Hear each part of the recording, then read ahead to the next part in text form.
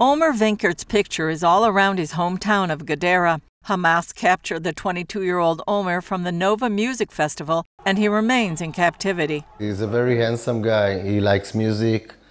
He's a restaurant manager. He likes food. He's supposed to start study about culinary food in November, but he's still captive in Gaza. CBN News talked with Omer's father, Shai, recently at the family's home. Omer went to the Nova Fest with Kim Dumpty. She's a friend of him, youth friend. They went to the Nova at the morning, 5:30 a.m. before sunrise, and there was missiles around, and they went to the bomb shelter. At the bomb shelter, it's okay for missiles, but it's not okay for hand grenades that are throwing inside. And for gun shooting, some of them went outside. All the people that went outside were shooting dead. Also, unfortunately, Kim Dumpty, she died. She was killed. Omer left the bomb shelter and was taken captive by Hamas. I saw Omer on the video. He was on the Toyota SUV, only with underwear, handcuffed. They cursing him, they beating him, and they pointing guns on him. And he went inside Gaza Strip. And at the end of the video, there is a building. And I saw the building. I did a capture, and I tried to find it by Google Maps. And I found this area. It's next to Borej. Following the release of certain hostages in November, Shai talked with some who had been with Omer in captivity. The Thai guys, we met them at the hospital. Everyone is going to the hospital after the captivity, so we went there with a picture with Omer's photo on the picture, and immediately when we came in, they told me, oh yes, Samuel. He always sang the song, Eze Yom Haya Li Samuel. It's a happy song, an optimistic song.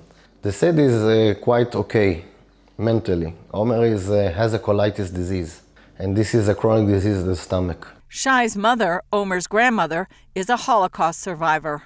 My mother is a very strong woman, but it's very hard for her. This is the first grandson. She was waiting for him, and she didn't believe that Holocaust can come again, because always they told them, never again. And on the 7th of October, it was a second Holocaust, but the terrifying is it happened in Israel, in the state of Israel. So she didn't believe that she can suffer more than she suffered at the Holocaust. The most difficult thing for his grandmother is that she can't see him. She can't talk to him. At the ghetto, there were five years. They can move, they can walk, they can do something, but not as the captivity of the Hamas. What gives you strength? What gives you hope?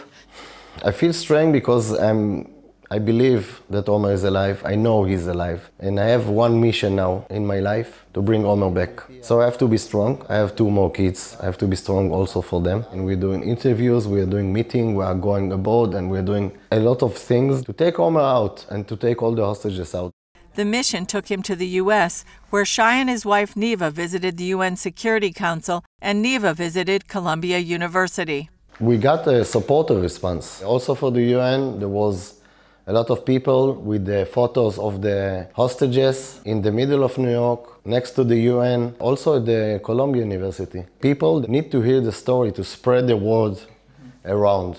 I want the world to believe how happy I'm going to be, my wife and my family, when Omer is coming back. So if all the world will believe it, it probably can be faster than we want to be. On the 7th of October, we met the enemy of the humanity. It's not enemy about only Jews, because in Colombia they are not attacking only Jews, they are attacking all civilians. They are pro-Palestinians. And we met the anger of the Hamas. This is worst thing, and the world needs to know the act Hamas did. Shai noted that Israel pulled out of Gaza in 2005, uprooting thousands as part of the disengagement, and Palestinians have been self-governed since then. 18 years, there is no soldier at the Gaza Strip. They have their own land to build the houses. They got money from Qatar, from US, from everywhere. They build the metro just to eliminate us. Israel celebrated its 76th birthday recently, and despite the war, Shai says he's confident about the future. Israel is a very strong country. We are going to come and to be together and to be stronger than now.